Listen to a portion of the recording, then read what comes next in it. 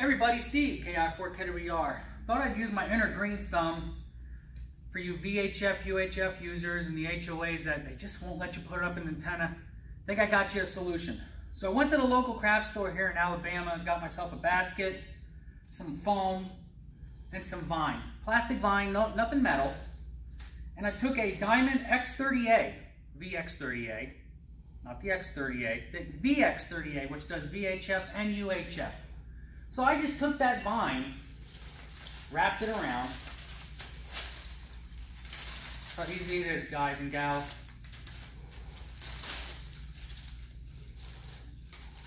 Unwrapped it, or wrap it around, unwrap it. And I hid the antenna with plastic vine.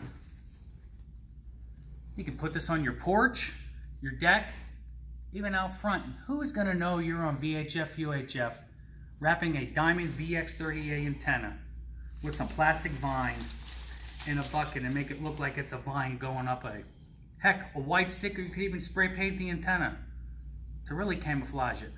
738, guys.